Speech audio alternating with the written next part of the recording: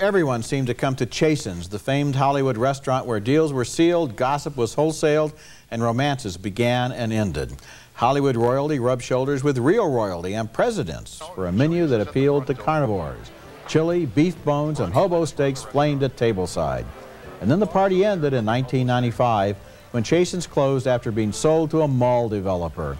Off the Menu, The Last Days of Chasen's is an evocative documentary that records the passing not only of a restaurant, but of a Hollywood era.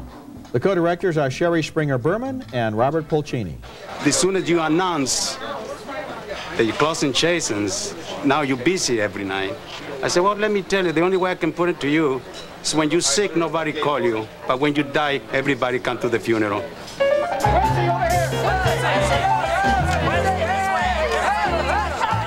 The most unforgettable characters at Chasen's weren't the customers, but the veteran employees, especially Raymond Bilboo, the feisty banquet manager who was an obsessive perfectionist.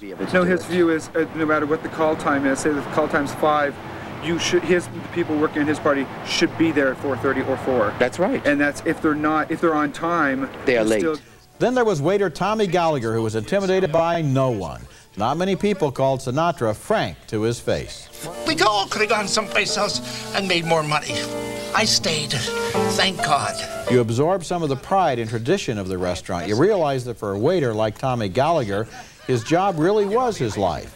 You meet his son, who loved him, but only rarely saw him because Tommy was always at work. You see in miniature how rituals and traditions are the cement of human society, and how even a restaurant can provide continuity and meaning. By the end of the movie, you're amazed by how deeply you've been touched. Oh, I thought this was a terrific job. And again, think about the standard way of telling the story of the closing of a restaurant.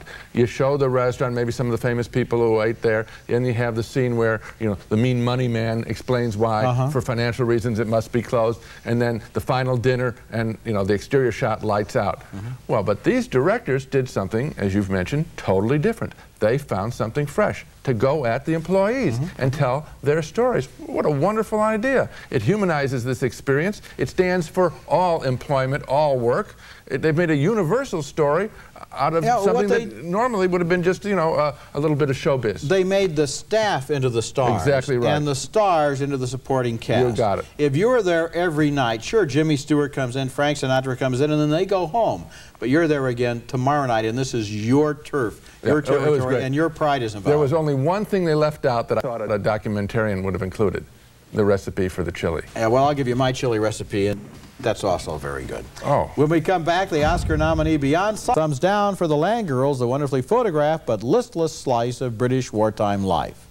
A split decision on Mulan. Gene thought it came up short compared to other comparable Disney films. Two big thumbs up, though, for Off the Menu, The Last Days of Chasen's, but a split